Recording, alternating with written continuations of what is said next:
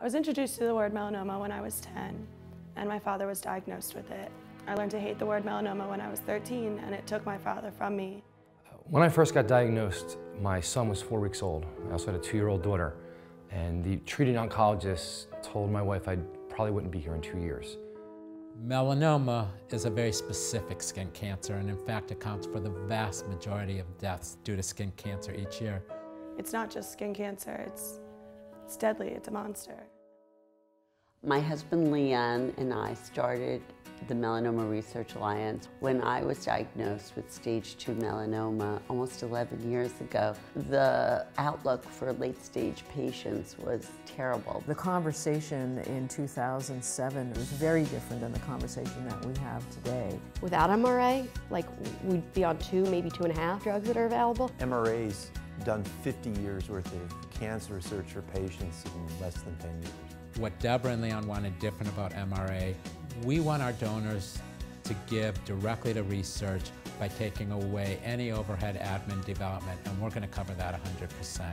That frees us up as an organization to focus all of those resources in a way that's going to have the most meaningful impact. The Melanoma Research Alliance was basically the only group that was willing to take a risk and to fund some of these early stage preclinical studies and very early stage trials. Clinical trials are the only means we have for advancing new medications. It is very important to break down myths about clinical research. My father was diagnosed with melanoma in 2016. He's still alive today because he also participated in clinical trials. This clinical trial navigator that MRA has launched recently is just fantastic because it helps patients find clinical trials. So this is where MRA really is unique and is really essential in that they've built an online platform where patients can engage with each other, providers, families. MRA hasn't just created this organization for science and for research, they've created a community for everyone involved in melanoma.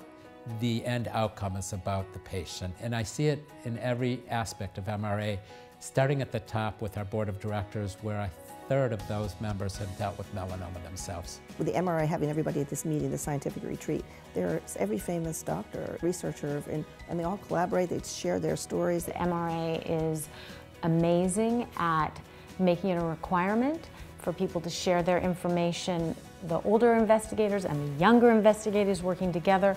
There's a collaboration that I think is unique. I was fortunate to receive MRA Young Investigator Award, and that was actually my first grant.